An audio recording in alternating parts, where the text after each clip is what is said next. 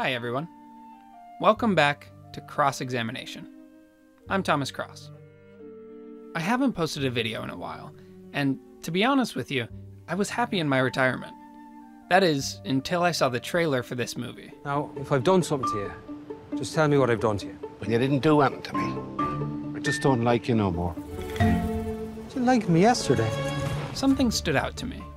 Maybe it was Colin Farrell's impressive tan, or the beautiful sweeping landscapes. Perhaps it was just the unique title. But as the trailer went on, what at first had only caught my eye had now piqued my interest. For starters, I've loved Brendan Gleeson since my all-too-young viewing of the underappreciated 2004 masterpiece, Troy.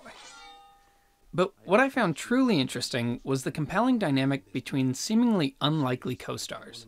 I was instantly taken back to my college years in Boston, where I'd seen a poster in the men's room at the Brattle Street Theater. This poster. All actiony and farcical and pink. I realized it was another movie written and directed by Martin McDonagh, his first feature. On a job? Yeah. Here in Bruges? Yeah. Here in Bruges? On a job? Yeah. I had seen 3 Billboards when it came out, and I was impressed with it at the time, but never took the initiative to dig into McDonagh's other movies, a body of work which I expected to be expansive. But after embarking on a week-long odyssey into his other filmography, I was surprised to find an altogether singular career. Banshees is only McDonagh's 4th film. Shocking for someone who's been directing for close to 20 years. In 2006, he won an Academy Award for a short film called Six Shooter, which was, wait for it, his first short. I mean, that just doesn't happen. So what makes the man who looks like Sting and dresses like the bully at band camp such a remarkable talent? Let's find out. The first thing that stands out to me when watching one of McDonagh's films is that they are all profoundly un-PC. If I'd grown up on a farm and was retarded, Bruges might impress me, but I didn't, so it doesn't. He doesn't shy away from the, air quotes, words you aren't supposed to use. You can't say fuck, piss, or cunt, that right? Or anus? And he sometimes even pokes fun at the very notion. I hope your midget doesn't kill himself. Your dream sequence will be fucked. He doesn't like being called a midget. He prefers dwarf. Well, this is exactly my point. People go around calling you a midget when you want to be called a dwarf. Of course you're going to blow your head off. Though these instances are sometimes admittedly humorous, that rarely seems to be the point. He uses offensive language as a means to build complex and unique characters that are loaded with plenty to despise, making the narratives all the more engaging when you find yourself rooting for someone you probably wouldn't like to spend much time around. He tends to write about similar topics, whether it's religion, To contain some drops of Jesus Christ. or drinking. Are you getting me, my booze? One gay beer for my gay friend, one normal beer for me, because I am normal. Or suicide, or other stuff. I know I'm a dwarf who sells used cars and has a drinking problem. I know that. But who the hell are you, man? And most of his characters are well versed in 4-letter words. Number 1, why aren't you in when I fucking told you to be in? Number 2, why doesn't this hotel have phones with fucking voicemail and not I have to leave messages with a fucking receptionist? Number 3, you better fucking be in tomorrow night when I fucking call again or there'll be fucking hell to pay. I'm fucking telling you, Harry. There's a certain absurdity to his work that clashes with the realism you find in most other films that deal with subject matter this heavy. You completely promised to jump in the canal. I don't want to run out there, come back in 10 minutes and find you fucking hiding in a cupboard. I completely promise, Harry. Okay, on the count of 1, 2, 3, go, okay? Okay.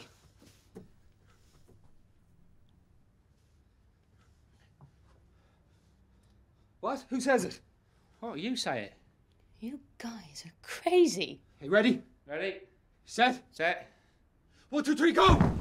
In that spirit, it seems like McDonagh isn't afraid of the reaction to his films, I don't care. which speaks to one of his greatest strengths, Doesn't make any sense. his willingness to subvert genre. Instead of making a capital A action film, he'll add in entire scenes of levity, which then surprise you with their violent twists. A scene like this on its own might be funny to some, but it becomes all the more effective when it's tied in with a callback to an earlier scene. You came at me with a bottle. What are you gonna do? Shut him down? Someone comes at you with a bottle. That is a deadly weapon. He's got to take the consequences. He's so reliable with these kinds of setups. For another example, early in Seven Psychopaths, when they make a point that Woody Harrelson's gun doesn't always fire, you know it's going to come back around. Now, obviously Martin McDonagh is not the only writer to do this, and in fact, almost all good writers are loyal to this practice, at least most of the time. But it's his consistency that I think is one of his greatest strengths. You can watch his films knowing that no moment of screen time is wasted. Even seemingly arbitrary character building conversation is almost always a setup for a later payoff or punchline. Got to stick to your principles. What McDonagh is best at, though, is using this setup punchline technique to create an expectation, and then meaningfully transcending it. For instance, in this scene, you expect Brendan Gleeson's character Ken to climb the tower and shoot, when instead, he drops coins, and then himself. Which, by the way, even the coins were set up earlier. 50. And here, where our protagonist finally gets the gun, only to find out it's loaded with blanks. Our expectation is challenged. Now we figure the gun is useless without real bullets, until our expectation is again turned on its head. I can't see! Of course you can't fucking see! I just shot a blank in your fucking eyes! This is just proper, entertaining storytelling. And we don't see very many filmmakers operating at this level time and time again. Maybe that's why McDonagh has only made 4 features since 2008. He takes his time and centers his aim so he can hit the bullseye consistently, which is perhaps the crucial element of his peerless filmography.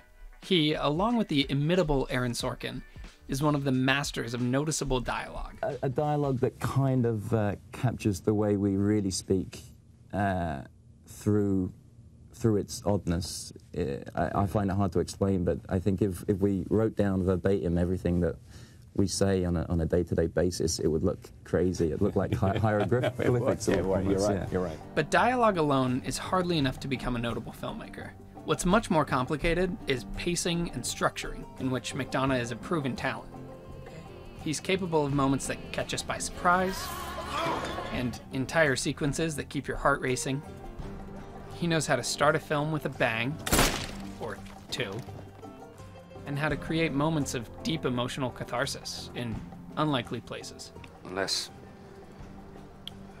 maybe I go away. I'm struck by the cloak and dagger method in which McDonagh effectively uses witty, captivating dialogue to reveal something meaningful about human experience. You find yourself laughing so hard that it can take repeat viewings to appreciate the poignancy. All of my writing kind of comes out that way, as kind of darkly comic, and I guess it's the way I sort of see the world.